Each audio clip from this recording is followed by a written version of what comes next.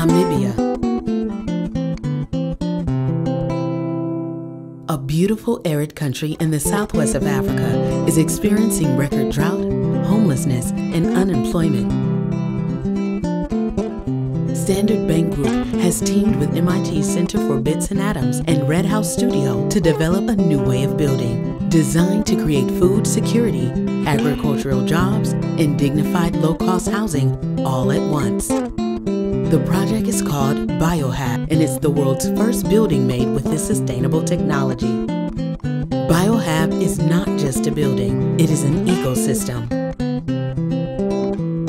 We start with the blackthorn encroacher bush that is choking the country's water supply. By harvesting the bush, we enable grasslands to regrow that can feed cattle and antelope. We've shown the biomass from the bush is excellent substrate for growing gourmet mushrooms, a food that uses the least amount of water, land, and energy per pound protein of any. Mushrooms provide food and generate income for the farmers.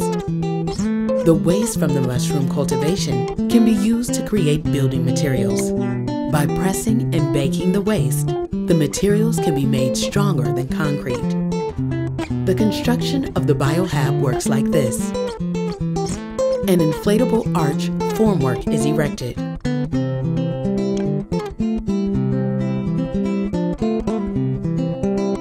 The bricks from the agricultural waste are stacked on top.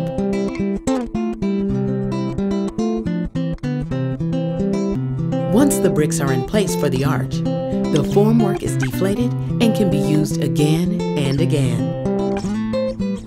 A mud lime rendering is added to protect the bricks from the elements, and a roof is added on top.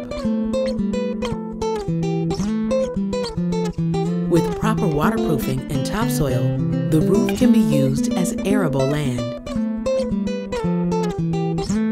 Standard Bank, the CBA, and Redhouse are committed to furthering this technology to reach millions of people with healthy food, good jobs, and comfortable, dignified shelter.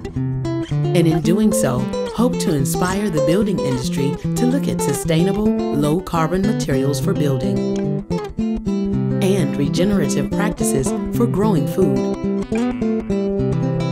bioHab is not just a building, it's an ecosystem,